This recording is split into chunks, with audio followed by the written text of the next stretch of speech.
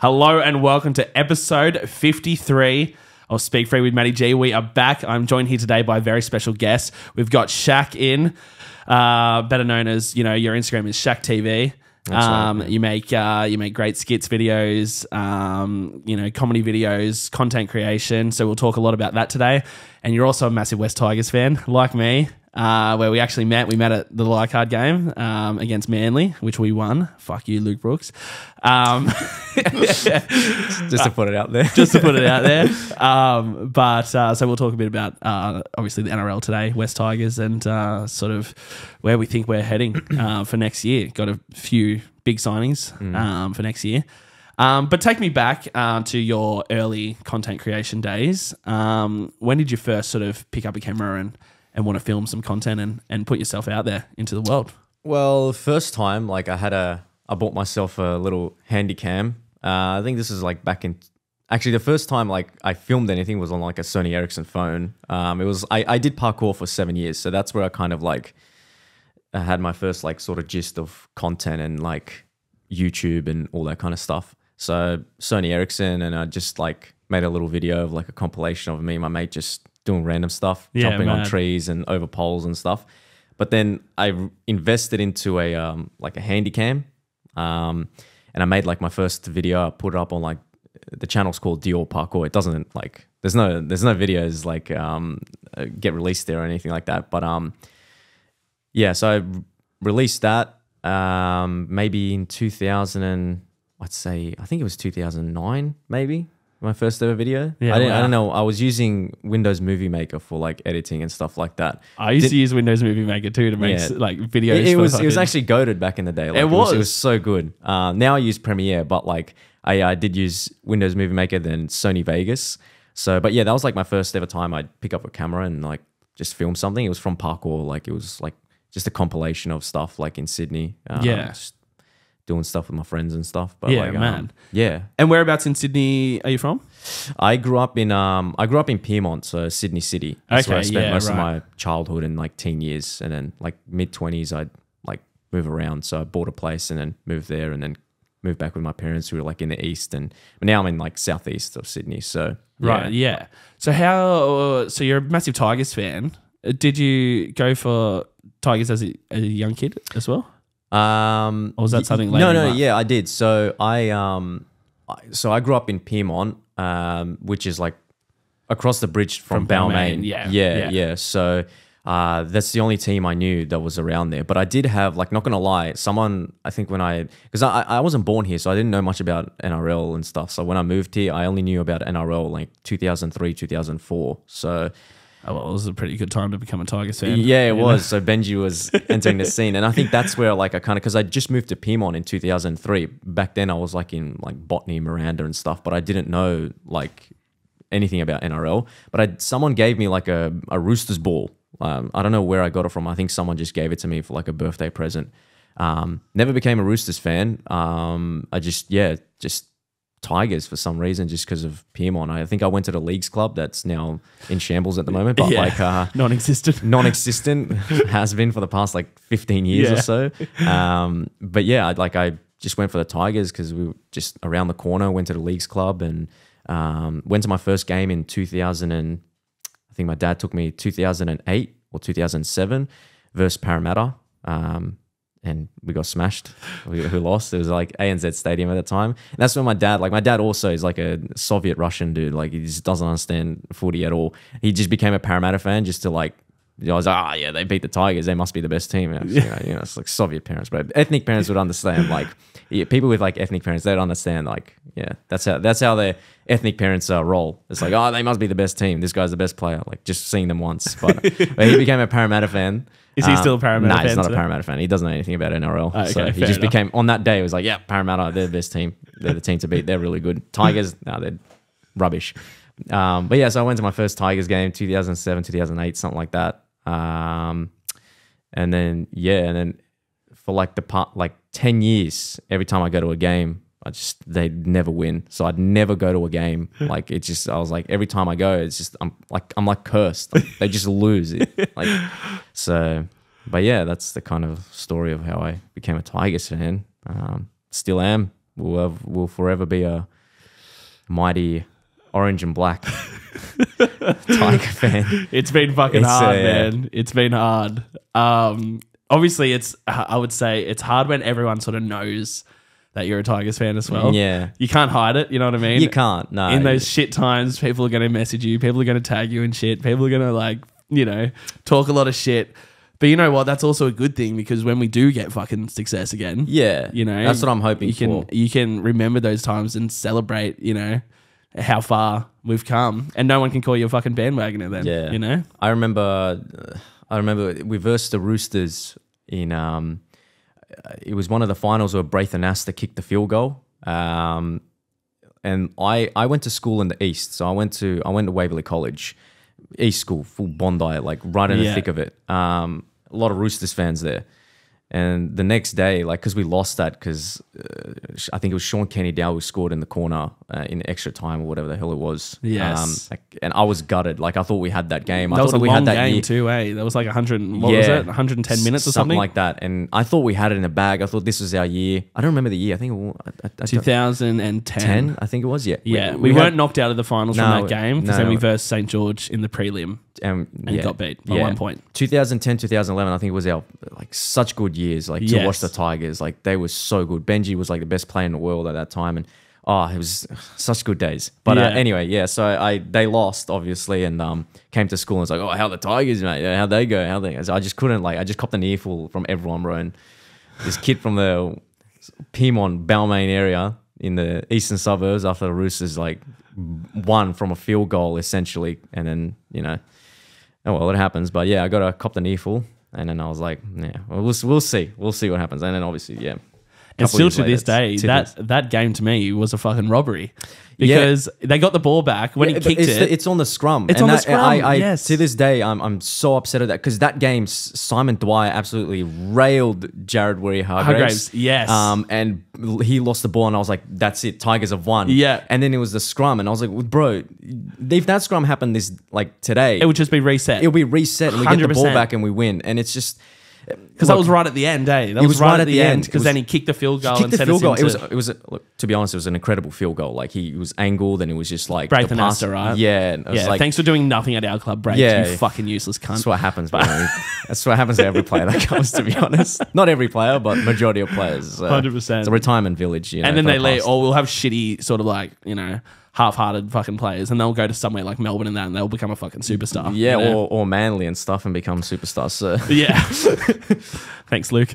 I'm talking about Tommy Talau. So.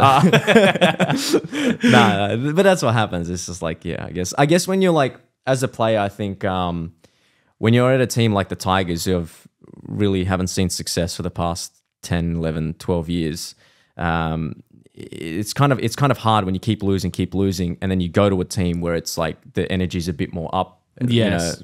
You know, it puts you in a different, like, perspective, sort of thing. Like, it's like, oh yeah, now I'm like surrounded by players that actually win games and stuff like that. Exactly.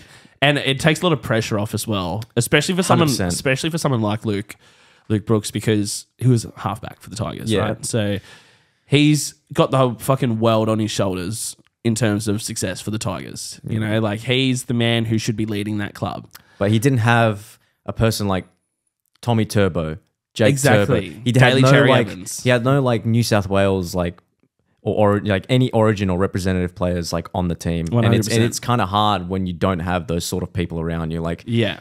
you know, it is hard. But, like, I think the other way around is, like, you have a chance to create a legacy for yourself, everyone on the team, if, like, you get them out of the rut. That's why, like, I see Lockie Galvin, and I'm like, you know, I'm happy that he stayed, and I'm happy that, like, he's having a go.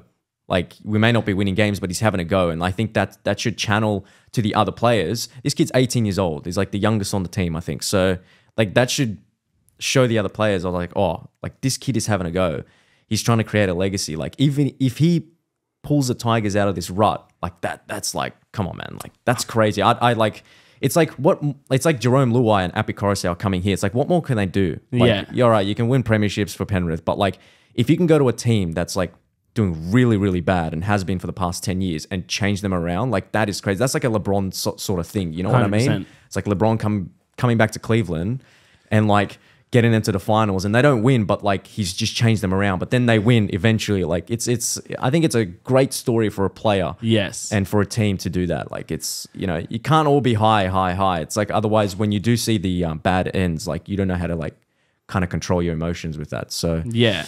Well, I said when Jerome first signed with Tigers, or there was a lot of talk of him maybe signing, I said, you know what Benji Marshall would have fucking said to him? 100% is you can stay at Penrith and you'll probably win another couple of comps, right? yeah, But you're always going to be remembered as the guy who won it with Nathan Cleary there by your side. of course. You know what I mean? Yeah. Nathan Cleary's always going to be the man of Penrith. He just is. And he's proven time and time again that he is that man, right? So he deserves that title. But for Jerome, he can come to the Tigers, a team that's fucking won 3 wooden spoons in a row now. If he can get us into the 8 Yeah. and be that leader, he goes down as a legend then. Yeah. You know, he doesn't go down as a legends playmaker, you know, halves partner.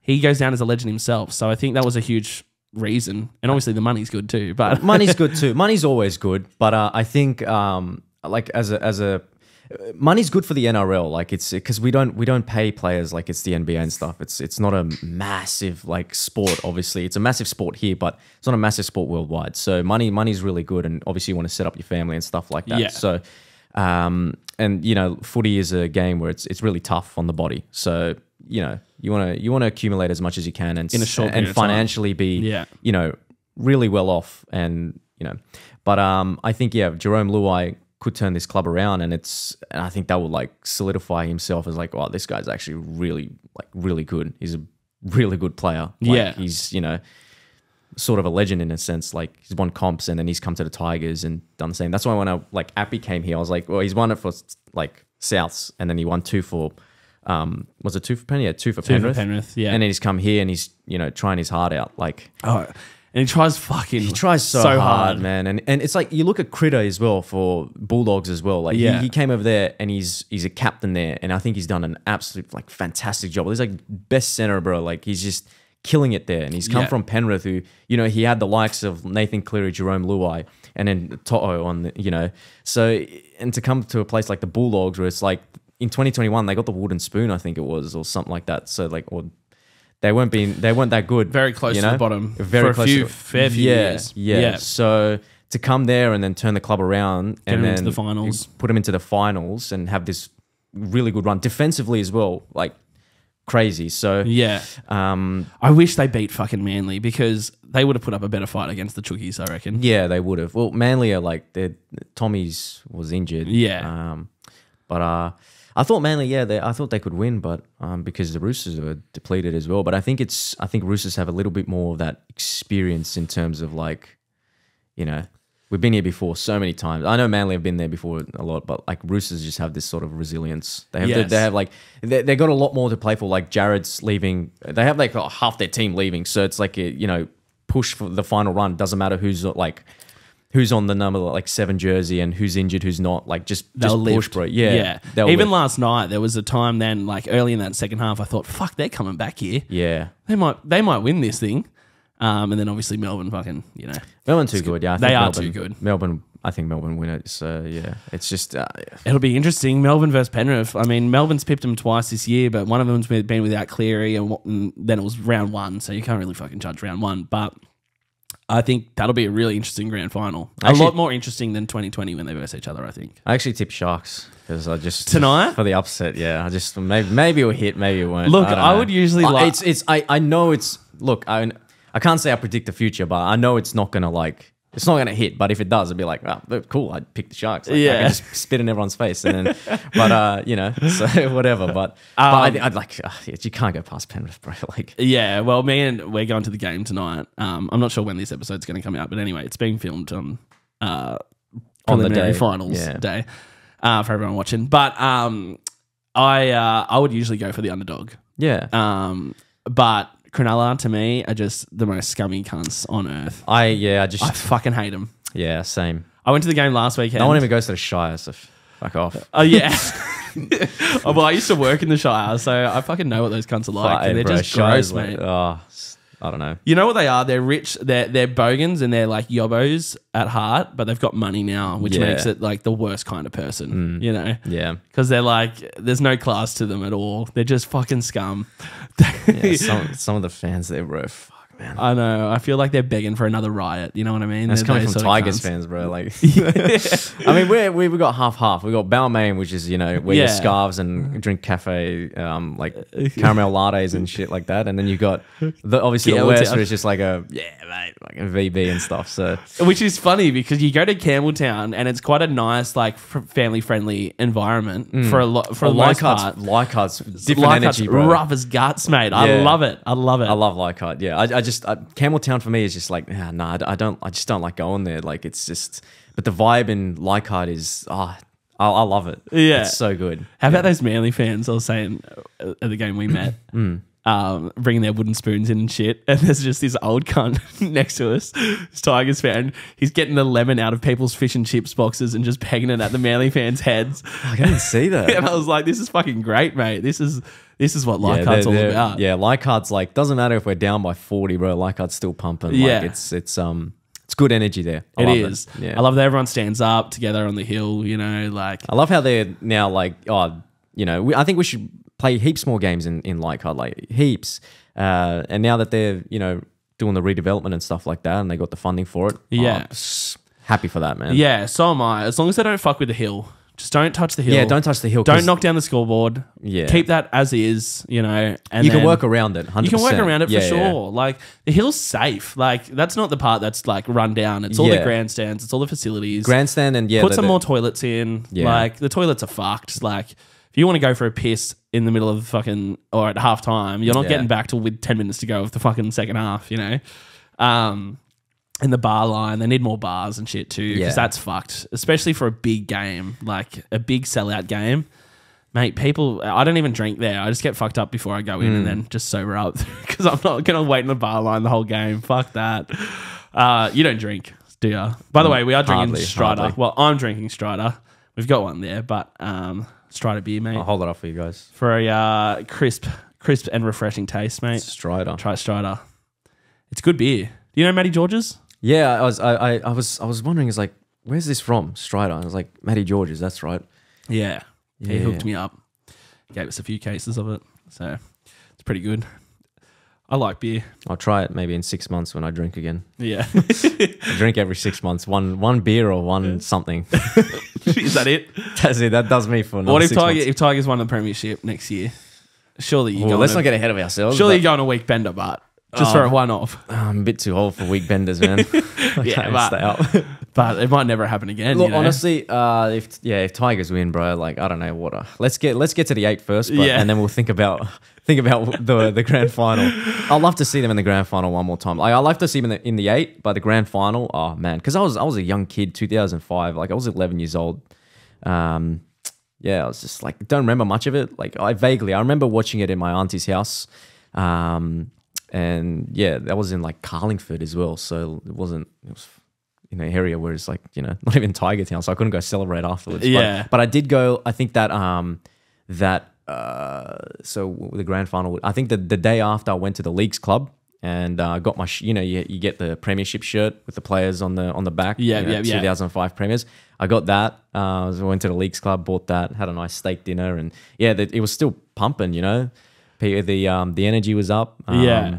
It was good times as I vaguely remember as a kid. Well, that's the thing now. It's like if we win, where do we even go to party? I don't know. Do we just all go to Leichhardt Oval and just get I don't know, take cases of beers in? There's what's the other leagues club there? Ashfield, West Ashfield. Yeah. I don't know. I've never been there. Never been there. So I've been there a couple times, but that's Magpies, but it's original Magpies territory. It's not even Magpies territory now. Yeah, which is Campbelltown now. Yeah, West. But like West Ashfield, that's going back like even before we were at Lidcombe playing. Like that's like the original fucking club. Back from fucking whenever it was, 1915. But the the Magpies home ground, where's that? That's Lidcombe Oval, isn't it? Well, they play some games there again now at Lidcombe, but like they're based in Campbelltown. Yeah, well, they're meant to be, but so they're half. This is what I mean. Like we don't have an fucking identity. Yeah, that's the problem. We yeah, I say this every time, bro. Like, it's just like when you look at clubs, they have such an identity. Like, you look at the Bulldogs, for instance, like, you know, Yeah. Canterbury, bro, like Belmore pumps. 100%. You know? And the But streets after. Is I know fucking we're a crazy. merger club and we have to cater to everyone, but like, there's got to be something, you know? Well, yeah, and I'm okay with that catering to both, but let's just cater to both. I don't want to fucking. Why are we playing games at Combank again? I don't like that. I fucking hate that. Fuck your shiny new stadium. like, it's got no fucking soul. yeah, I don't like the fact that I just keep suburban grounds like Campbelltown, Leichhardt. That's it, bro. We do pump up the numbers, Campbelltown man. a bit. Do up Campbelltown a bit. Make it a 25,000 seat stadium. Fucking perfect. I hate Combank because Eels play that. And I hate that. That's the team that I despise, bro. I hate the Eels, bro. Same. I hate their fucking hate fans. Parramatta. I hate their players, bro. Sorry, if just any players filthy. watch, bro. I just hate you, bro. It's nothing to do with anything. It's Yeah, just like, trust me, Gutho, if you're watching, I fucking hate you, cunt. But you're also welcome to come on the podcast if you want to have a chat about it. Yeah, I can't stand Parramatta, bro. I just Same. cannot. And well, let's talk about Spoon Bowl then, because Yeah, when they fuck. won, it's just so like, oh fuck, man. Why didn't we didn't come to play? Like, I wasn't expecting a 60. What was it? 60. I don't even know what the scoreline is. I Yeah, don't know. what was it? 60 to fucking, I don't even know. 16, something like that. 16, 18, something? I Something don't like know. that. Whatever. Yeah, we lost. Yeah, it happened. We lost. We got pumped. I walked out early, which I never usually stayed. do. I was parked right at the end of the car park, and you know how it's like one fucking road in and one road out. Yeah. I'm like, there's no way in hell I'm sitting in fucking traffic, moving at a snail's fucking pace after we just get flogged by fucking Parramatta in the last round. I'm fucking getting out of here. So I left. But yeah, fuck, man. Oh, Disappointing. So Disappointing disappointing. end to the season. Yeah. but that's what I also think about, because I'm like, that day I couldn't even eat. I was that fucking nervous. And this is a game to miss out on a fucking wooden spoon. What am I going to be like when we make the 8, cunt? I'm going to be fucking, I think I won't be able to watch. I'll go to the game and I'll just turn around. I'll just have like headphones on. I'll be like an autistic kid in like, Yeah. you know, with an iPad or something.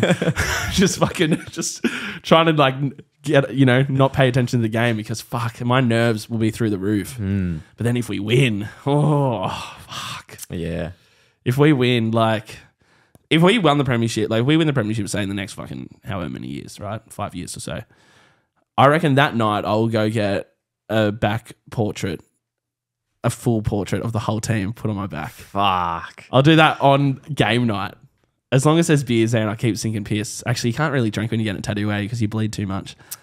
Do you? I don't know. I haven't got any tattoos. I don't know. I don't know how long. Maybe I'll how just it fly works. over to Bali then. I don't think they'll give a fuck over there. They don't give a fuck. They As don't long give as a they get fuck. the faces right. Yeah.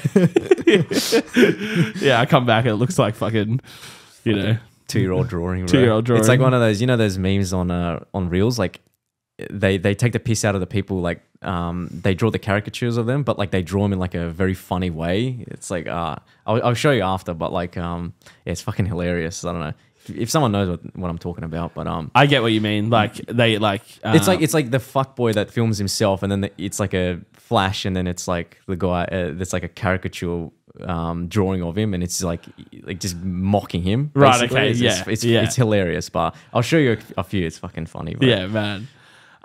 We will talk a bit more about content. Sorry, I know we started with that and then we just got on a fucking rant about the Tigers, but It's like NRL 360, bro. That's all they talk about. yeah. The Tigers, bro. The It's some Tigers. new content, bro. I know. That's all they do talk about. Fuck, we cop it, don't we? We actually do cop it. Like, there's other teams going fucking, you know, I know we've got the wooden spoon again, but I would say there's improvements this year on last I couple think of so, years. yeah. I think we're heading in the right direction. 100%. I'm excited for next year. I think next year Same. we could really fucking push for something. Like, I don't know if we'll make the 8 next year. There's a lot to I come like back to. from. There's always hope. I always have hope, because what else can you like? You can only hope for like the best for the Tigers, I guess. I know we're the shittest team, but like, what do you want me to say? Oh yeah, fucking nah. Next year we'd get an wooden spoon. I can't say that, bro. Like I always say, yeah, we're making the 8 all the time. So fuck it. One time we're gonna hit it. So. I'm preparing to drop 2,500 on the fucking like the highest membership package. I was considering that, but I've never. I think we were a member once, like back in the day. I don't. you get access to Tigers now anyway, don't you? Yeah, but I don't want to use that to like advantage just because I'm a fuck content them. creator. Nah, Mate, can't do you that. deserve it. I'm You've been too through humble on that. Yeah, but but it's not like you're not a real fan. Do you know what I mean? Like, think of how many content creators go to events they don't really give a fuck about. Like, I was at the NFL fucking kickoff thing, and like, okay, I'm not gonna. Are you an NFL fan? I am an NFL fan. Yes. A massive Ravens fan. So Seahawks. Okay. Yeah, I respect that. Yeah. I respect the Seahawks. We're like shit, but 3-0. It's looking good. We'll see how we go against the Lions. The Ravens haven't gone well. We've got Bills this Sunday too, so I'm a bit nervous. But it's at M&T Bank Stadium, so Never hopefully. know. The NFL is it's one sport. It's so unpredictable. Like you can't predict it like NRL, bro. You can predict the NRL in like top 4, bro, before the season starts. With NFL, it's just like. It's just crazy. You don't know who's going to be in the Super Bowl and everything. Like, yeah, there's one team that, you know, Chiefs, but like you just do not know. Fuck the Chiefs. Yeah, fuck them. Mate, I fucking last year, because fucking we played in the fucking, you know, AFC Championship game against Chiefs, and it was our first AFC Championship game at home, Ravens, and to watch Taylor Swift come down on the field after they beat us. And by the way, there is cheating going on in the NFL for sure. Oh, all the time. 100%. In that game alone last year, there was so many fucking penalties that did not get called for the Chiefs, you know, to advantage them. And to see fucking Taylor Swift come down onto the field and fucking hug her fucking boyfriend and shit after, you know, on our fucking stadium, you know. I hate how... If I was Baltimore Ravens, I wouldn't have let the cunt in. I don't know why they just always, like, the Super Bowl is just showcasing fucking... Was it Taylor Swift and just fuck off? Just show the game. Show bro. the game, and that was show another some game other fans, too. bro. That aren't fucking just fans because their boyfriend plays for it. You know, Exactly. show the actual true fans, bro. The actual Chiefs fans. You know the worst part? She was a massive Eagles fan. Yeah, it's before. like what the fuck are you doing, bro? And now she's in all the fucking Kansas City fucking. I fucking clothes. hate that, bro. Fuck off. Yeah, she's That's a fucking dog, seriously. mate. She's a dog. I fucking hate that cunt. No, true. Dude, she's fucking so stupid, bro. And they reckon she's added $330 million to the NFL since she started dating. Well, yeah, Travis obviously, Kelce. because like fucking all the fans fans will like, watch. yeah, buy a fucking Kansas Chiefs jersey. Yeah. Shut up, you fucking Actually, rat. did you see? I actually went to the Taylor Swift concert. I mean, the energy's probably pretty good. And I know, it was shit. An hour and a half into it, I was like, when's this ending, cunt? Fuck me. Oh, really? Oh, my God. It's 3 hours long. I'm like, fuck me. No, I don't go to concerts. I can't even get through a 3 hour movie, let alone a 3 hour fucking concert of Taylor Swift songs. Attention spans are pretty fucked these days, yeah. Yeah. My attention span's not too bad. Mine's not as bad as the fucking brain rotted childs like that run around this earth, but like, yeah. My problem was I went sober. I should have eaten like 5 Dexies and then I'll be just hyper focused on that bitch all night. But fucking hell, bro. The outfit would have probably fucking blinded you. Yeah. But yeah, I don't know where I was going with that. I went to a concert, fucking blah, blah, blah, blah, blah, blah. But yeah, I don't know where oh yeah, the amount of cunts wearing fucking Chiefs jerseys there that I'm looking around, I'm like, I reckon none of you motherfuckers have ever watched an NFL game in your life. Yeah. But back to the NFL kickoff thing. So I went to that. I'm not talking shit about the people I know. You know, there's some friends who are, you know, content creators and that were there, and you know, I'm not talking shit about that.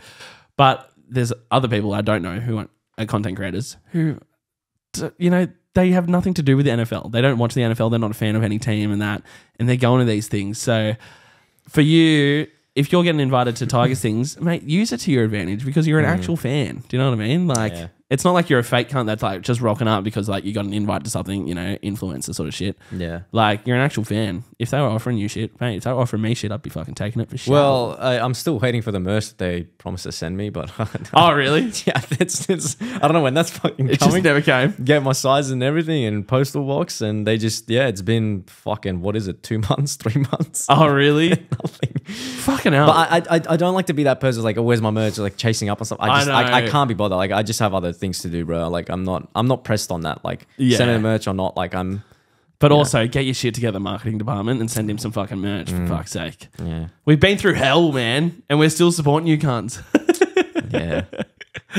One day. So in terms of your content creation now, like it obviously when did it start to explode for you? Was it during sort of COVID times? Yeah, 100%. I think you ask any content creator that's like around these days that have been doing content for the past like 5 years, they would say, yeah, COVID kind of like driven up the numbers. Because it was the same for John Bernard. Yeah, well. Hey. it's I think it's just it was a given, to be honest. Like you just had to be there. Like I can't explain that era was so weird. Like it was just a blur. Like one day I'm like just making really shitty videos, and then all of a sudden I cater it towards Australia with like my Lebo characters and stuff, and then it's just like took off.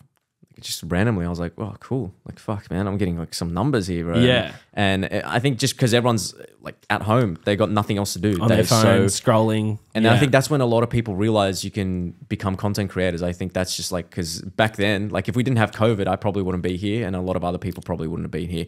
Like it would have been a harder grind, much harder grind, because everyone was on TikTok, Instagram, YouTube, whatever, playing video games. Yes. You know, so the content was like all around, because a lot of people got creative, you know, they started, you know, taking up photography, taking up video games, and they started just filming themselves and all that stuff. Well, I started the podcast during that time as well. So there you go. So it's like... Mainly because I was fed up with the government.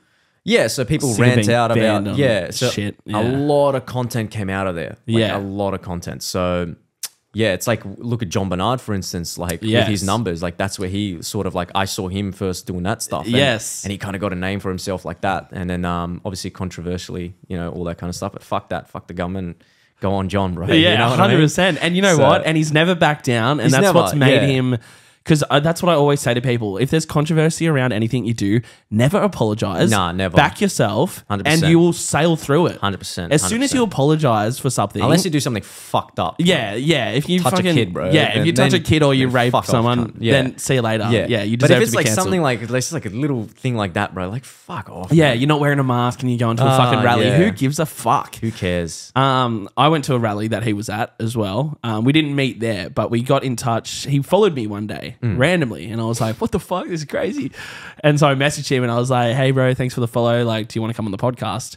And he did. And we ended up filming at, like, I think it was his auntie's place or something in Belmore. And so we filmed there, just like held road mics. Like, it was real, like, shitty sort of production. Well, that's how you start, I guess. Everyone starts you know, their own ways. I was filming at Hawkesbury Radio Studios there because I was on the radio at the time, just doing like a weekly show. And they were like, you can use the other room for a podcast studio if you want. I was like, fuck yes, sweet. Don't have to put out any money for it.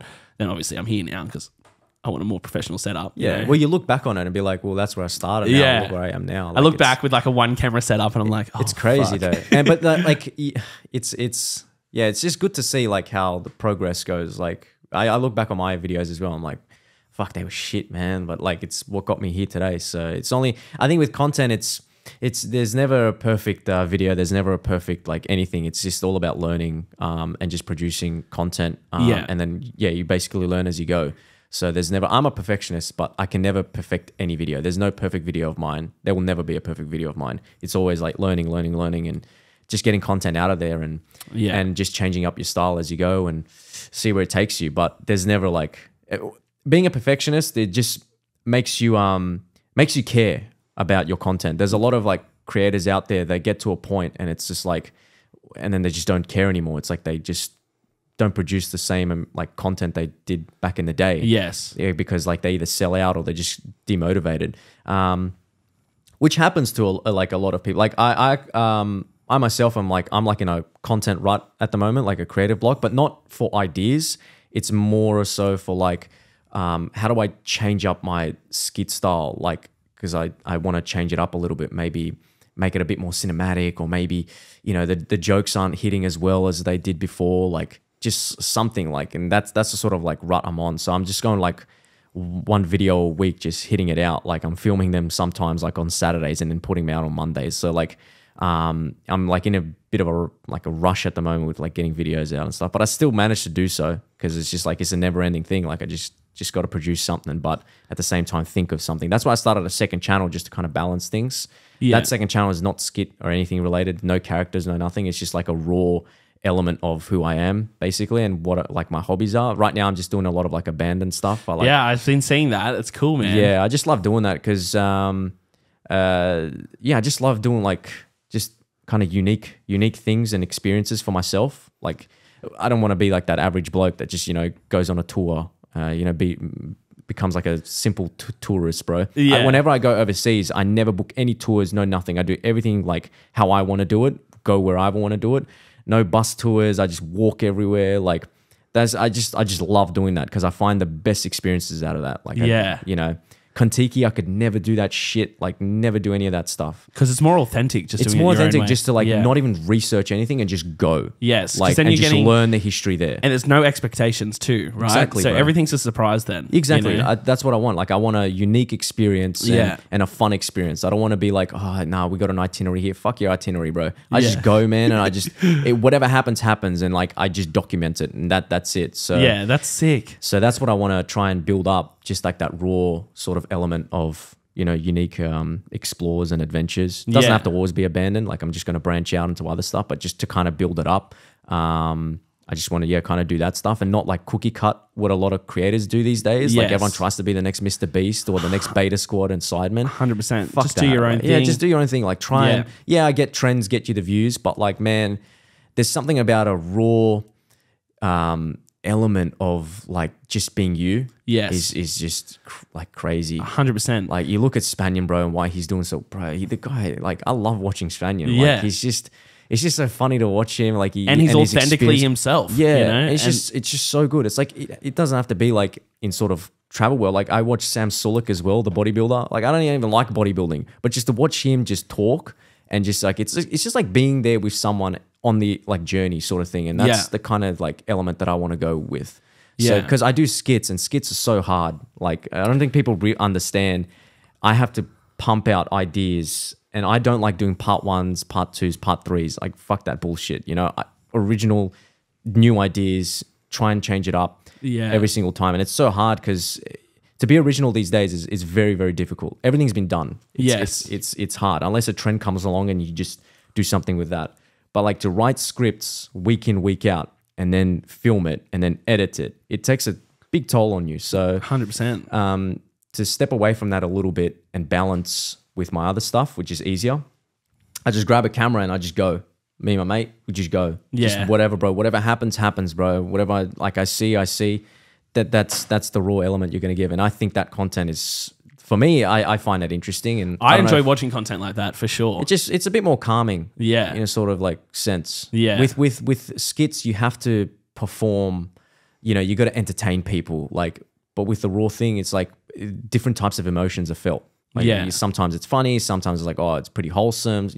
Anything can happen. Yeah. So I kind of like that sort of content. But I'm still doing skits. I still love skits. But yeah, it's just I like to have a balance in my life. Yeah. Because playing characters is like, Well, that's the thing, and also it's so much brain power. It as is. well It is. to And use. because like, it's just me and like my girlfriend films for me, right? But it's just 98% of everything that I do is just it's me. I don't have anyone to bounce ideas off. I don't have anyone to write my scripts for me.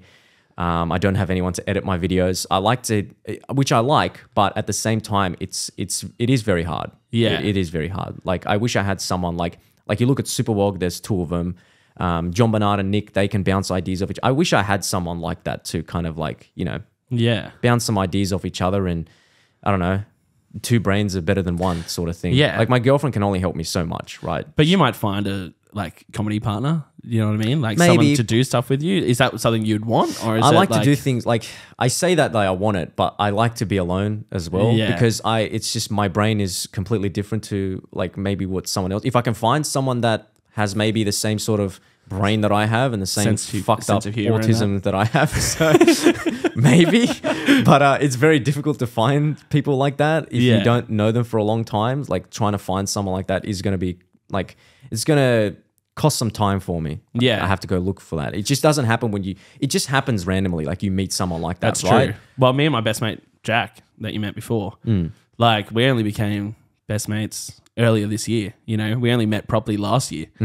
And like now we're doing content together and stuff, but like sometimes it does just come into your life. Yeah, you can't search for it. You can't search for anything. You can't search for your purpose. It just Yeah. happens that one moment in your life, something happens. Like you are destined to do that, or you're destined to meet this person. 100%. And it just happens. It's like you can't go out there trying to force yourself to find love as well. It's like it doesn't work like that. Otherwise, the relationship's not going to work out. Exactly. That's like how me and my girlfriend met. Right, we met through Bumble. During COVID, but I wasn't looking for anyone. I was looking for actual like chicks to do like to be like a chick in my like skits or something like that. Right. That's what I was looking for. But then all of a sudden, like 4 years later, it's you know, we live together. I suppose it's cheaper to go on Bumble than put out a fucking put out an ad, bro. Put up an ad and then go auditions and stuff. Yeah. So especially Bumble where they message first. So if they don't message, well, sorry, that's mate. true. Exactly. It's letting them take the lead. But yeah, it just you just can't find like it just happens, man. Like, you know, you can't force yourself into it, so it just happens. That's like with anything, right? Like, I feel like the harder you try for something in life, not harder you try. I think it's important to work hard for things. Yeah. But I think if you just have your mind set on just that and that alone, and that's what you're like trying to find it. It's like, I got to find this, got to find that. Like, it won't ever just come. go with the flow, man. Like, it's just go with the flow, and eventually everything will line up. And as long as you work hard and stay consistent, like things fall into place. Yeah, you know what I mean. Have you doing the abandoned stuff and that? Have you seen any crazy shit? Are you into? Do you believe in like ghosts and stuff? Look, I try. The thing about this, I try to not believe in ghosts, but because of my mind, it's too creative and too like essentially what ghosts are. It's like whether you believe them or not, it's either from experiences, right, or it's either your just imagination, right? You can just tell your brain, it's just the wind, or it's just like, you know, something in the corner of your room, it's just clothing. But I try not to believe in it, but because of my brain, it's just so like autistic and creative and imagination is just through the roof, right? It's just like a firework that's just constantly going off. I kind of like put myself into a situation where it's like, shit, there's a demon. So, but I remember one time, so like I've been doing abandoned stuff since I was like 17, 16 years old. Yeah, right. And then I took obviously 10 years off and now here I am back again. But I used to go to a lot of abandoned places when I was a young teenager. So I went to one place, two of my mates. It was a mental asylum. It's still around. It's in Roselle. And so we did a bit of research and found out there was one ward that was more haunted than the other ones. So we're like, okay, sweet. Got the GoPros ready. I don't know where this footage is gone, by the way, but got the GoPros ready, went out there at night and we're looking around with flashlights and found the specific ward that was supposedly more haunted than the others. I'm getting goosebumps, bro. And just hearing you talk about it. And so we try to go in there. Obviously, the door's locked. So then we pry open the window and it slides up and we're like, oh, cool, sweet. So we all jump in there. And before we could even like take a step down this corridor, this like dark corridor, we just hear a loud bang and this door just slams, right? Door slams. And we just like, without saying anything, we look at each other and we just like, one mate says, it's just the wind. And I was like, fuck that, mate. There's no wind here. I just like pounds out. Like I could have told my brain, yeah, it's just the wind and continue like exploring this ward. But no, my brain said, that is a fucking demon about to chase us, bro. Like there is an entity there. Especially in an asylum as well. Yeah, like, that's a place like, for crazy motherfuckers, like, you know? Why my imagination is like, I'm in an asylum. It's dark. Yeah, probably we opened the window. It hasn't been open, you know, in probably like years. Yeah.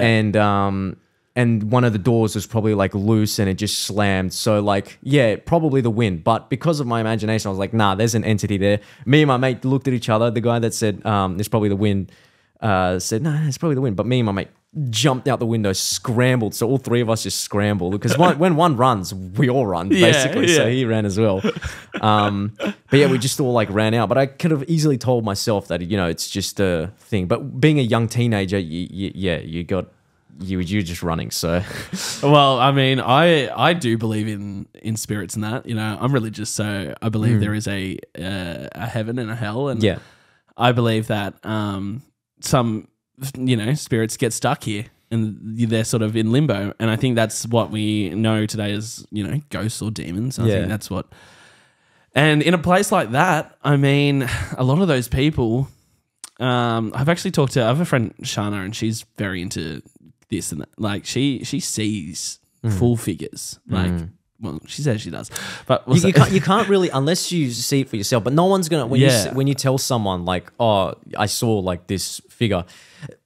If you don't see it for yourself, and it's then hard to believe. It's hard to believe because like, and then people are. It's like if you see it and then you tell people, it's hard to convince them to see it. So yeah, but like, you know, each to their own. No, I'm not slamming anyone, but like, yeah, like I sometimes I do believe in, sometimes I don't, just depending on my imagination. But like, it's like at the same time, there could be, you know, I don't know, like there could be, but I personally haven't seen sort of anything like that. I've just had that sort of experiences where like maybe a door has been shut or like something Yes. like, but really haven't seen any sort of paranormal stuff or entities that. I've had weird.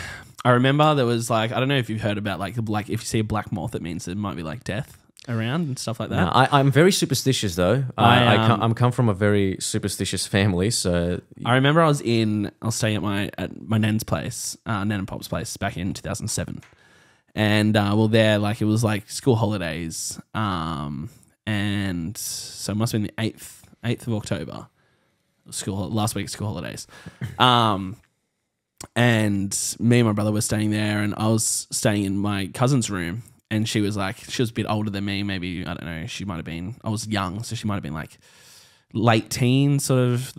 And she goes, you know, a black moth means because there was a black moth flying around. She goes, you know, that means death, right? And like, I obviously was a kid, so I didn't take any notice of it.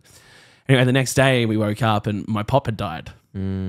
And ever since then, I've been like, every time I see a black moth, I'm like, motherfucker, like someone's gonna die. Someone's gonna get axed. Yeah. And but it's so weird that she said that, and like that's something that like I fully remember. Like I was young, but that's stuck with me, you know. Yeah.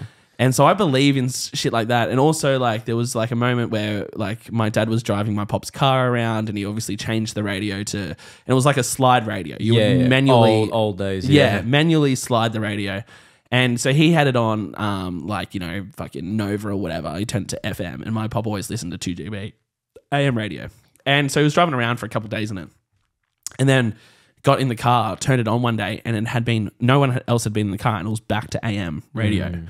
And I'm like, fuck, man. Like, I'm feeling like some things are... Stuff like that are, and then it gets you thinking. It's like, yeah, that's when your mind starts to like be like, oh, yeah, maybe there is. Yeah, like how else could have it happened? Yeah, of course. But then there's other ways where it could have happened. And it's just like, you know, because radios and cars, they reset sometimes, and it just happens, bro. Yeah. Like, it's just, you know. And I think it's like... It's a comfort thing too, right? Like especially when like a family member dies, it's like a comfort thing to sort of like feel their presence still. I don't know, but yeah, I'm very superstitious. It's like I got a lot of stuff that because I've had stuff like so like black moths and stuff. I never experienced that, but I've experienced other stuff that have then dominoed effect into kind of things. So like I don't celebrate my birth. Like you shouldn't celebrate your birthday the day before. Like I never do that just because of experiences. Really? Yeah. Like every time I would celebrate my birthday or someone throws a party or says happy birthday or gives me a present, I tell them to go fuck themselves. Like don't do that shit. Like don't. Because it's like a thing where it's like, oh, you haven't been born yet technically. You're celebrating before you've been born. It's a bad omen. It's true. Okay. Every time I would, broke up with my girlfriend at the time. Car got stolen. Had streptococcus one time. Like I've had all these fucking problems. Like every single time I'd celebrate my birthday the day before. Really? Yeah. That's so weird. Yeah. That's just me. So I don't celebrate my birthday in general. Like I hate that. But just the day before is something like I cannot do. We have a Russian one. It's you have to sit down before you travel anywhere. So anyone that's traveling or anyone that's taking you to like the airport and stuff, they'd sit down for like about 5 to 10 seconds before it's weird. Like you just have to sit down in silence and then get up and then go. Like it's like weird. So that's a Russian. That's like, a Russian superstition. Yeah. Right. Okay. Yeah. You can't sit at the corner of a table, otherwise you won't get married if you're not married yet. So yeah, that's another one. Wow. Yeah. So there's heaps. Don't whistle inside. That's another one we never do. It's like opening up an umbrella inside. That's a very common one. Yeah. But for us Russians, we don't whistle indoors. Stuff like that. Don't put hats on the table. That's why my hat's here. I don't put it on the table because then you won't have any money. It's like sort of like, it's just weird stuff. Like, and is Russia like quite a superstitious? Very culture. Very superstitious culture. So I've just been brought up like that from my household, and it's just been stuck with me. So yeah, wow. Once you're a kid and you experience that, like as you said with the black moth, it's kind of hard to let go of that stuff. Yes, because it's happened, and you'd be like, well, I don't want that to happen again. Or it's like, it's just continue. Even though maybe it won't happen, like you see a black moth and no one dies, but like you still kind of believe in that because you've just been brought up like that. So that's with me and a lot of like, superstitious stuff. There's all funny ones. Like it's weird. Like there's heaps. Yeah. I'm a pretty superstitious person when it comes to like the Tigers. Like if I'm in a particular jersey and we have a big win, I'm like, that's my jersey for the year. Yeah, because once you're like Until we superstitious lose. with other stuff, yeah. Because I actually had a Falcon gave me a hat, and I wore it to Leichhardt against the Sharks this year. And the thing about me, I've never seen the Tigers win ever live until this year. Oh, seriously? Never saw them win live. Really? Since 2008, never saw them win live. I've been to Robbie Farah's last game. I went to Tommy Radonicus's like farewell thing. I've been to memorial game. Yeah, memorial game. I've been to all big games. I've been to the last time we were in the finals against the Warriors, 2011. They obviously lost and we Right missed at out. the end, Yeah, too. right at the Christian Inu. Yeah, but every time I'd go to a Tigers game, that's why I just never went to Tigers games. Because it's like I know they're gonna lose, bro. So I went to this one, wore the hat Falcon gave me, and I was like, I wasn't expecting much. We're Tigers, we're versus the Sharks. It's like Hard Oval. Yeah, Benji. we got pumped the week before. We got pumped the week before, and I was like, I don't know, we'll just go see what happens.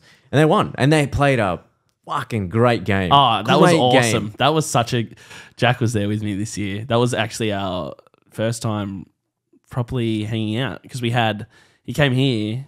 It was his first time I ever brought anyone into the studio with me. He came in. I think I had Nick Stav on, and forget who else was on that day. A friend of mine, Caitlin. Yeah. And we'll go into the game, and I'm thinking, fuck, it's going to be, it is what it is. We're probably going to lose. We're probably gonna, that's the same thing. But we won, and I was like, wow, we played such a good game against Sharks, who are in the preliminary final. Like that's like I'm not saying the Sharks are like the greatest team, but like they're in the preliminary final. Like they're better team. than us. They're good, way better than us. So to beat them, and then the next week to beat what was it, Parramatta. And I wore the hat. I wore the hat on Easter Monday. I was like, fuck, I hate playing Parramatta on Easter Monday. The record is shit. It's so bad. I was like, okay, Sharks, maybe that was just a fluke. We're gonna lose this 100%, bro. Like we just suck against Parramatta. Like that's why I hate Parramatta as well. Because as a Tigers fan, it's just they always beat us, and it's just like. But to get that win, man, I was like, oh, and I was wearing the hat again. I was like, I think it's the hat. Yeah. Next week, I wore the hat again. Fucking lost. Yeah, we lost like 7 games in a row, and I was like, I took the hat off. I'm like, Falcon, you can have the hat back if you're watching, bro. Nah, it's a very lucky hat. It got us my very first win ever.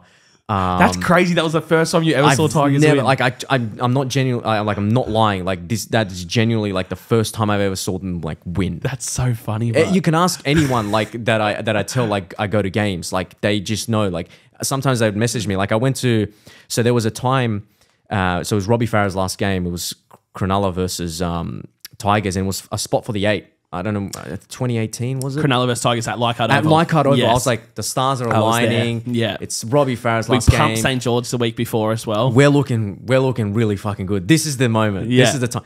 Fucking absolute atrocious game. And I was like, bro, because I was there. I was like, I knew it. I shouldn't have gone. Like, I should have just stayed home. But it was Robbie Farah's last game. I have good tickets. Like, me and my mates are there. Like, oh, bro, just shit house. Like, so bad. Yeah. And because I was there, I was just like, I knew I'm here. They've lost. There was another moment, I think, the year, I don't remember the year, but we played Roosters game. It was the year Tedesco was the first year for the Roosters. So whenever they won the comp, I think they won the comp that year. I don't remember what it was. But 2018. Was it 2018? Yeah, that was the first. So maybe it was the same year. So we beat the Roosters. Like off the Cheekham's head, bro. That's right. Corey Thompson. Yes, yeah? right. Round one. Round one. Round one. And I think we had had what's Melbourne. crazy about that? I met Luke Brooks in the city, right? And he drove me. I started friends in Balmain. A friend went back to his, and anyway, a female friend of mine went back to his. Anyway, so the next day he's driving us all the way back to the Hawkesbury, right? And I'm in his car, and the fucking draw comes out for the following year. So this is end of 2017. The draw comes out for 2018, and I'm like, oh, Luke, you're versing Teddy in round one. And he was like, fuck. Because they still lived together at that time. Those two and Moses lived together. That's right. And I told him that, and he was like, get fucked. Of course, we're versing them in round fucking one. And then we won that game. We won. And I think we had Melbourne the next week. Next week at Amy Park, and Melbourne lost round one. And they're saying, oh, Melbourne never lose back-to-back, especially at Amy Park. And we beat Melbourne. Yes, and and I it was the like, same score 2 weeks in a and I row, was like, 10-8, 10-8. and I was like, beautiful. This is the year the Tigers win. So I get my ticket for round 3 against the Bulldogs at Campbelltown, and we just get fucking robbed. Yeah. Why? Because I was there, and I was like, this is ridiculous. Like I just couldn't catch a break. So yeah, I can tell you like all the games that I've like lost. Like there's been so many South Sydney ones. There've been so many Parramatta ones. The first ever one I went to lost. So to get that win this year at Leichhardt Oval was a very first for me. And then obviously I went to the one with Manly, and then so now the curse is broken basically. The curse is broken. The curse has been broken after so many fucking years like of just watching them lose every single time I'll go watch them live. But happy to just see them win, bro, live. It was good. So, yeah, especially at Leichhardt. especially at Leichhardt. Pumps. Yeah, because every time I've been to Leichhardt, they lose and the crowd's just like booing or it's just like dead, and I'm like, Yeah. fuck. Now I got to walk down Mary Street like so depressed. And shit, Yeah. bro. Fuck. I love that they don't like usher you out too. Like I always stick around at I Leichhardt stick for a around, bit like, and I don't- soak that in. You know, I It's don't like nice. leaving early or like even if we're like getting pumped. I just stay there, bro, and just like soak up the atmosphere. It's like Yeah. I pay for the ticket. I may as well be here for the fucking 80 minutes, bro. You know, That Manly game was pretty special. That was my little cousin's first time at Leichhardt. that's a great game, man. Great game. We stayed back. We met heaps of the players after too. I met Galvin for my first time. I met too. Galvin actually on Wednesday. We went to an EA event. FC. Oh, he was there? Yeah, him and De Silva were there. Okay, yeah, man. We had a really good chat. Nice blokes, man. Yeah. Honestly, you can tell like they're 18 years old. They don't know how to like kind of front the media yet and like Yes. kind of talk and stuff like that. But they get that from experience and stuff. So, 100%. But Well, Lockie, if you want any media training, come on the potty, lad. yeah, don't ask me, bro. I don't know how to fucking talk to anyone, bro. You've done well today. I'm autistic, bro. Like, Sometimes that helps, but yeah, sometimes it does, but if you get me talking, I'll just ramble on. But yeah, really nice guy, Lockie and De Silva, like they so yeah, that was really cool experience because I was like, oh man, it's Lockie Yarman, bro. Like, you know, Yeah, I was that's kind of sick. like, you know, fanboying. I was like, man, I was talking to Lockie Yarman. Like, there's a lot of cool people there at that event. Hey, yeah, it was a few people I didn't know. Do you know Nick? You know Nick Stav? Yeah, I know Nick Sav. Yeah, Yeah. We did the charity match. He was the captain on the other That's team. right, yes, so yes. he's got me on one. So Yeah. but look, our team, we got injured like fucking 10 minutes in, bro. I'd done my fucking knee. I was like, nah, fuck this game, bro. Yeah, So yeah, I forget how I met or how I got. I had Kat on.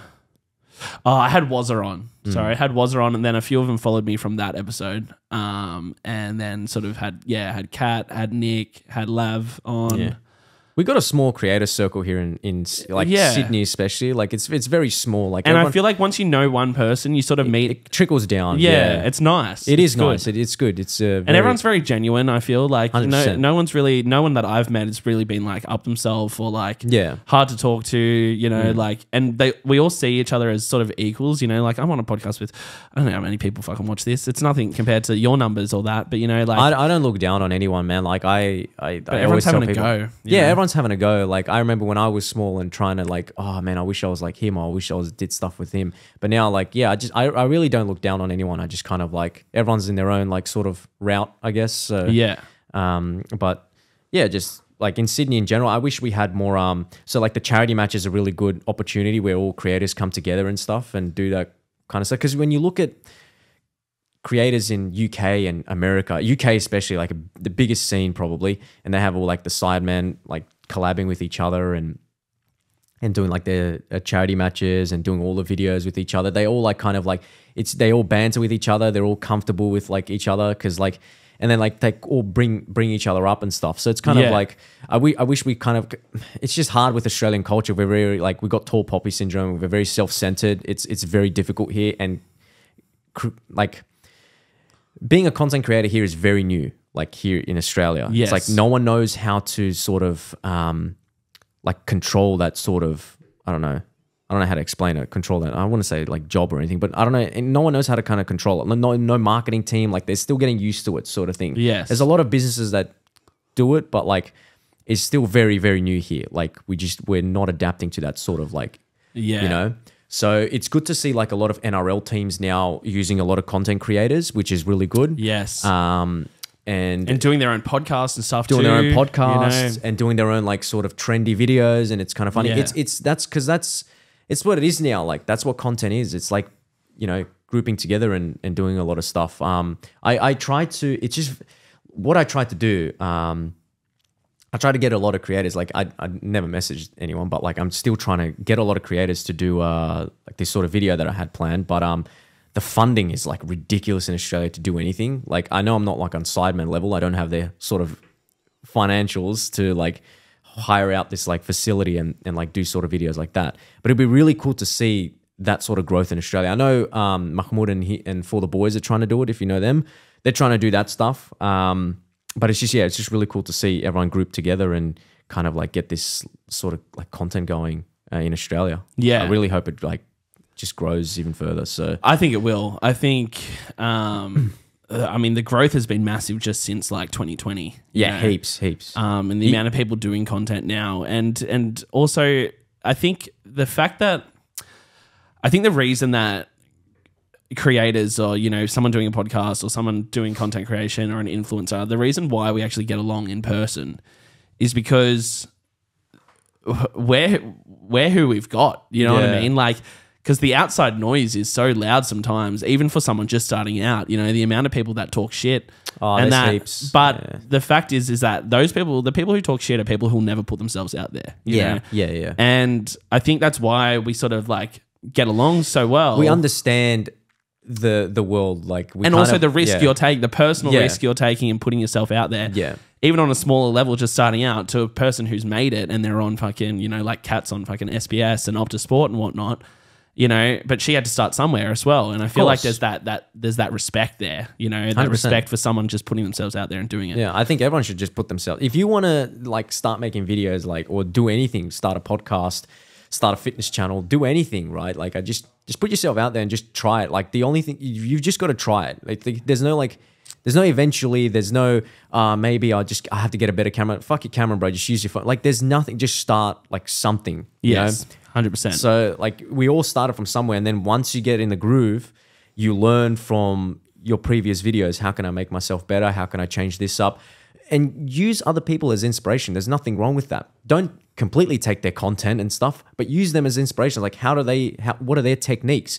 And then put your own flair into it. You know what I mean? Like, yes. It's a learning experience. And once you get your niche and the ball starts to get rolling, 100%. You kind of like develop your own sense of identity, and then you can use that to, you know, level up your growth and keep going and keep going. Exactly. But yeah, just use other people as inspiration, and I guess, yeah, just you gotta start, man. Like, you know, there's no point in putting it like in the closet, bro, and just locking it up. Like, you just gotta, you know, get it out there. 100%. Yeah, like with my second channel, I was contemplating, and so I went to Europe. The reason I started this second channel is because when I posted it on my like a main channel, the videos all flopped. Like, I went to Europe, had all this like planned out, everything like, oh, I'm going to do this, and this. Because I went to Japan and I did Eshe in Japan. And it was a really fun video to film. I think Japan is just a place where it's just like content galore. Like, it's crazy. But then when you go to Europe, it's a bit different. And it just like all the videos, I tried to change up the style, and it kind of flopped. Yeah. A lot of things that I couldn't control. I had to change some videos up, this and that. And then I was just on the run. So I completely sacked the whole plan off, and I was just on the run constantly, just putting out content of just random like vlogs and stuff like that, whatever I could think of, skits here and there. But the whole, essentially that sort of project flopped for me. And I was like, man, like I just jeopardized my fucking like main channel. Like, what the fuck have I done? I was like in Europe, and I was like, bro, these views are getting fucked. Like, what the fuck have I done, bro? Like, I've just, I guess like when you don't know, you don't like, you don't know if you're gonna like if it's gonna work or not. So that's the thing.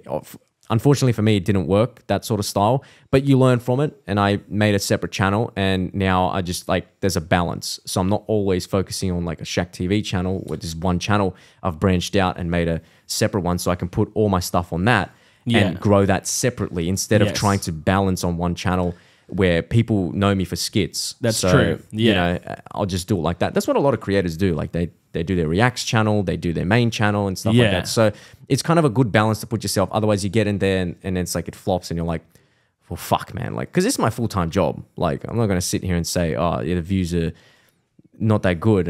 You know, it's essentially my full-time job. So I need the views to kind of like exactly be leveled with what I was doing. So to take that risk and do all that other stuff, and for it to flop, I was like, man, I'm halfway across the world. Like, I have no other ideas on my head. Like, what am I going to do? So Yeah. So I kind of regretted not making a second channel for that stuff and just posting that and then posting like skits as I go.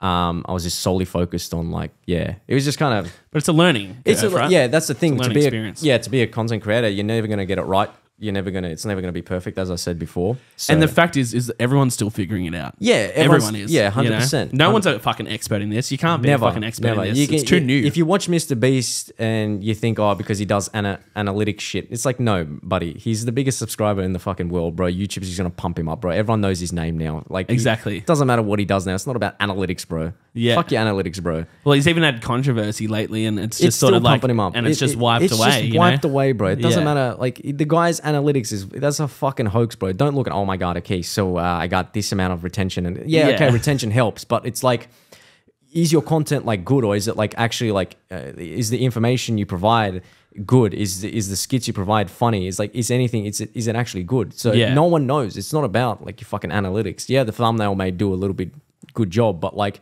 those clickbait titles are way gone, bro. Like those 2010 titles and shit, that's gone, bro. Like, yeah, people just get the shits now if they click in and it's something completely different to 100%, bro. Seems like. You go fucking roasted, bro. You're not gonna get numbers like that. So your clickbait, all that bullshit is gone now. Well, look at the biggest podcast in the world, Joe Rogan. His titles are literally the episode number and the fucking guest name. Yeah, it's not know? about. He doesn't care about like fucking analytics. Like, I got to get this thumbnail to do this and that and that and this. I find that shit as a YouTuber. I find that shit so rubbish, bro. And people like think about that as well as subscribers. I think that is a fucking rubbish as well, bro. Like, it's a vanity metric, bro. It looks good on the front, but in the back, it fucking provides nothing, bro. Yeah, it makes you look good, but if your subscriber count to your fucking view count is fucking shit, what are the subscribers going to do? It's like, yes, I got 1 million subscribers. Yeah, but your views are 10,000, bro. Where are they? Where are these subscribers? It just makes you look like a fucking hoax, bro. Yeah, you know? exactly. So I try and not look at subscribers at all. Like, yeah, I thank you for subscribing and stuff like that. I'm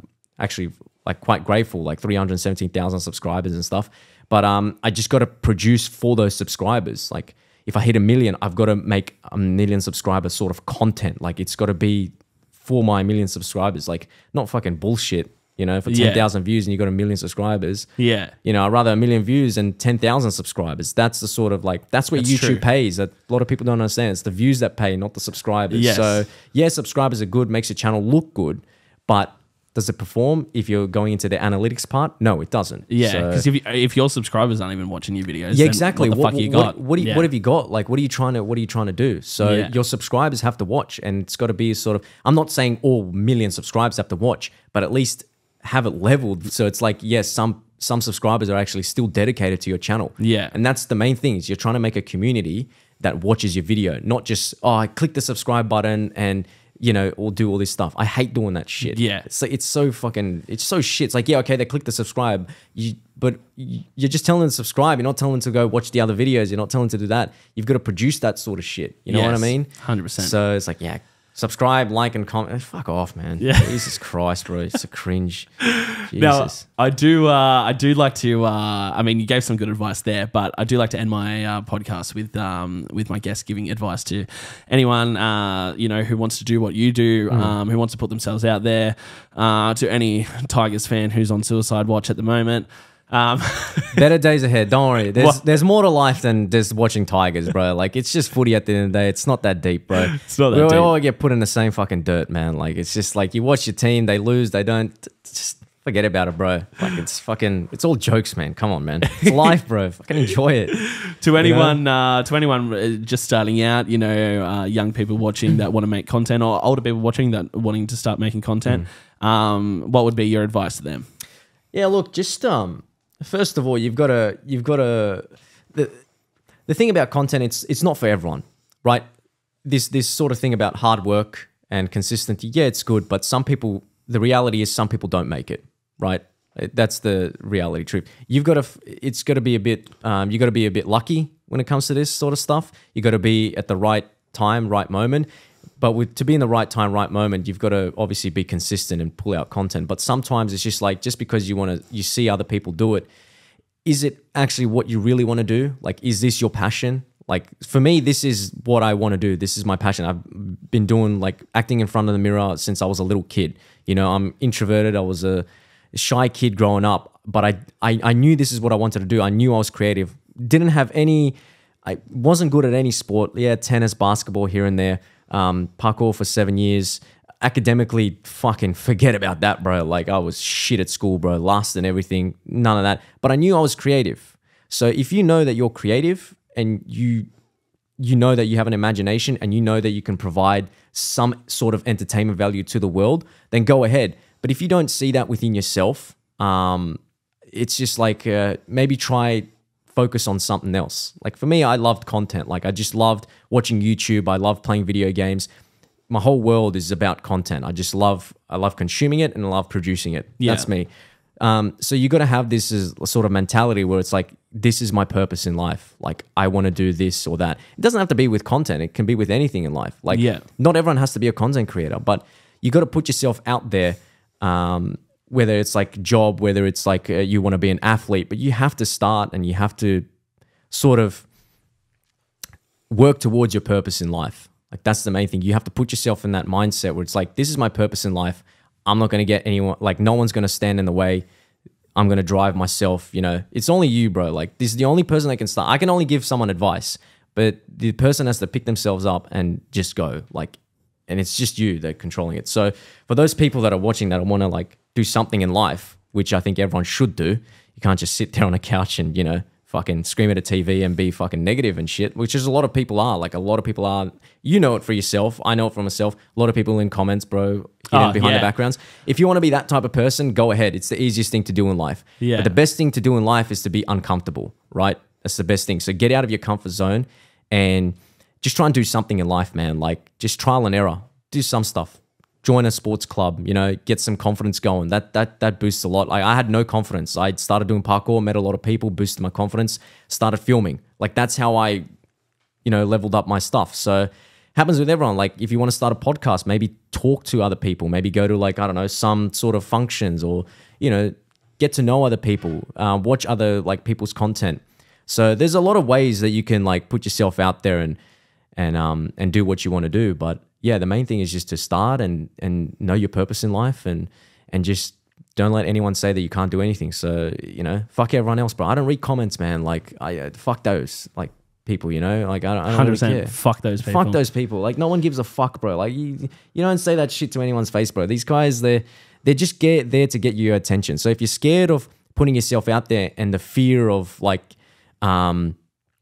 you know, someone saying bad shit about you as a content creator, then it's not the job for you, man. Like you got to be prepared for people to like say shit about you and you know, leave negative comments. You have to be really like thick-skinned to be in this game. And if that's not you, well, I'm sorry, man. Like try and find something else. Yeah. But yeah, just put yourself out there, bro. Get out of your comfort zone. Never be comfortable, bro. It's always about uncomfortable. Have a fucking cold shower, man. That puts you in an uncomfortable state. Like do something, man, that just makes you uncomfortable. Like, because that's where the growth is. 100%. That's where the growth is. So yeah, that's all I got to say, man. But yeah, it's awesome. Good.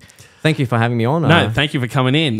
You're welcome anytime. Really appreciate it. Hopefully next year is a better year for the Tigers. I feel it will be. Yeah, I feel. Yeah, I think we're going in the right direction. That's the thing. Like 100%. We the only thing we need. I just want to add. We need an experienced assistant coach. We do. Because Benji can't do it alone. You can't do it alone. Yeah. You had Robbie Farah, bro. Come on. Fuck you. Really? Robbie Farah? Fuck, come on. Only Brent Hodgson is maybe coming back. Brent Hodgson could be a good shot, but I don't want fucking 2005 Tigers all over it. Like, exactly. We need to get rid of the like nostalgia. Like look at Holbrook. He's in Roosters. Like, great job. We need someone like a Holbrook to come in and you know, maybe get the pressure off Benji defensively or offensively. Like something needs to happen. We need an experienced coach. We can't get Brad Arthur or Madge because I feel like they're head coaches. They're not I think. So we need some sort of like assistant coach that can lead Benji, sort of like take the pressure off and lead like a group in the right direction. So that's one thing we need. So if anyone's watching on the board of the Tigers, Shane Richardson, I don't know if he watches this podcast, but that's who we need, brother. Like as a Tigers fan, like, you know, Richo, you're welcome on any time, brother. if you Richo, are mate, watching. we need a Let's talk business. we need to talk business here, right? If we want to win, bro, I've seen through it all, brother. Like I've fucking seen it. You've seen it as well. Like we know what we need. Oh so. yeah, we know what we need, and we know pain. And We know don't want fucking we don't want pain, to bro. go in. You know, we don't want If to we're have going that for pain 4 any wooden longer. spoons, mate. Oh fucking mate. Oh mate, I'll probably off myself. Thank you very much for coming in, brother. And remember, All good. guys, speak free with Matty G.